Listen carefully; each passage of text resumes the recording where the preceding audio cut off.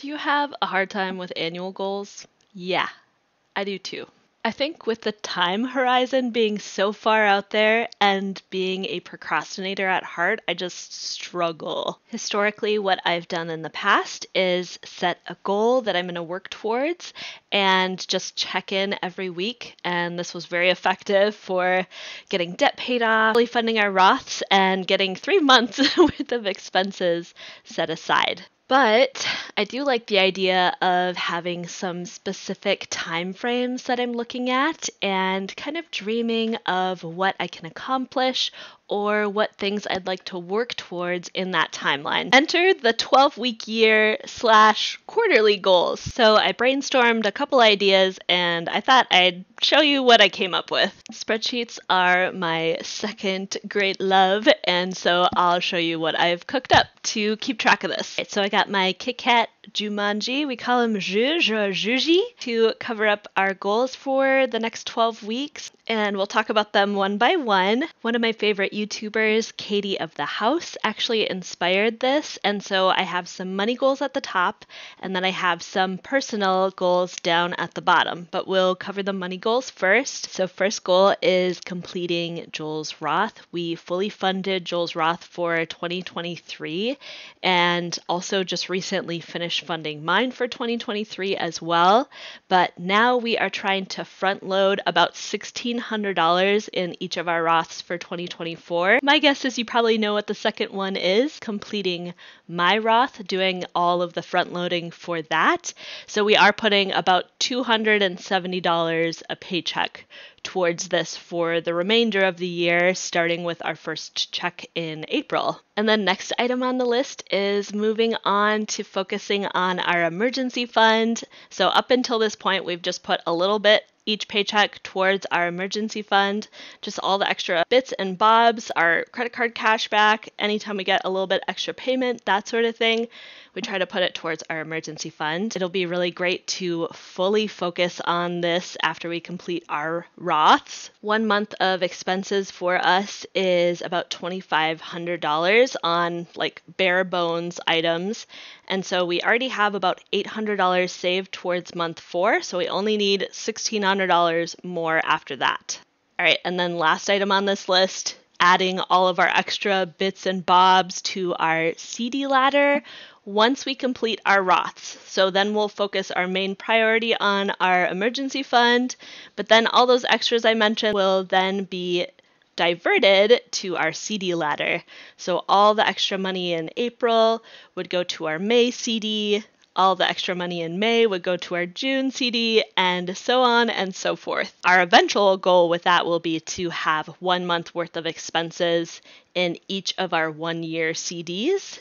Each of our CDs matures on the first day of the month. This doesn't have a specific number set to us, but it'll be cool to see how this adds up over the next 12 weeks. At the beginning here, we have about $4,200 worth of progress that we're hoping to make over the next 3 months or so. And then let's move on to personal goals. So for these ones, my first one is movement. I want to get back to hiking. I've kind of let that fall by the wayside and haven't prioritized it as much, but it actually does bring me a lot of joy to be out in nature, getting fresh air, and specifically sunrise hikes are just a whole nother level for me. Love being up with the sun and just starting the day off on a great foot. Next on the list is to read the 12-week year. I made a connection with another YouTuber last year, Mel, and she made a ton of content related to the 12-week year. I just love the idea of making it a more manageable time frame. I know there's lots of really good info on YouTube about the 12-week year as well, but I just thought it would be really enriching to read it during my first 12-week year. I had kind of planned and wanted to do a 12-week year last year, but sometimes I get stuck in the planning phase and don't actually execute my plan. And I think that's where my procrastination tendencies come into play. Here is actually the spreadsheet that I started last year when I was wanting to jump into 12-week year segments, and I just never got around to it. The good news is we got all of this paid off last year. I'm excited to see if we like this 12 year, Next item on the list is listen. Joel and I both really like audiobooks, so it is really fun for us to listen to books together. We do have a road trip coming up soon, so we're going to start Mistborn on Audible, and then we also enjoy listening to books while we're walking. And then this last section is the radar. These are items I am just going to have on a list that I'll cross off when they're accomplished, but I'm not necessarily going to be tracking progress every week. First item is to attend a play. Joel and I both really enjoy theater, and we went to our first play together when we were in college and got free tickets to attend the Chicago musical play, and we still listen to that soundtrack to this day.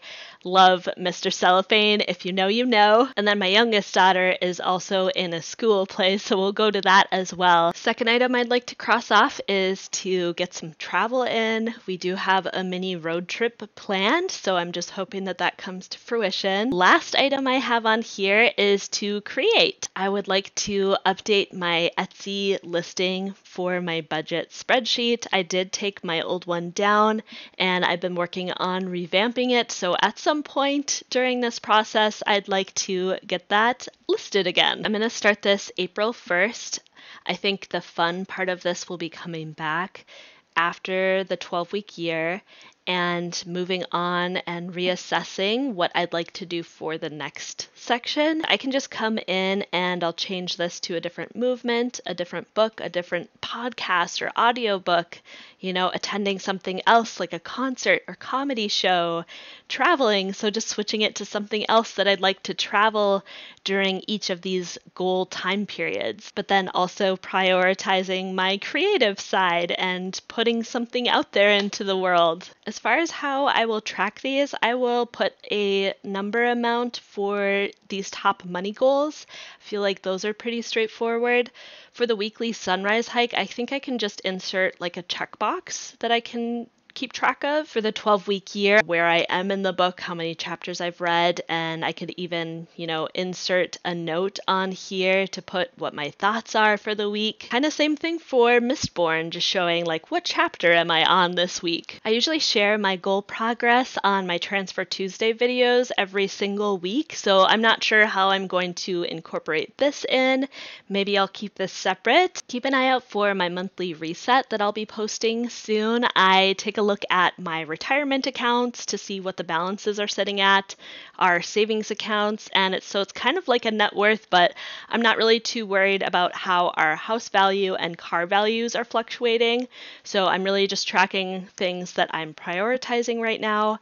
And then I also just check to make sure all my bills came out for the month and take a look at some items that I have on the radar for the upcoming month. Don't forget to hit that subscribe button, and I would encourage you to, yes, do the planning, but also don't forget to act on it. Leave in the comments down below what goals you would like to work towards in the next quarter or in the next 12 weeks. I'll see you on the next one. Bye!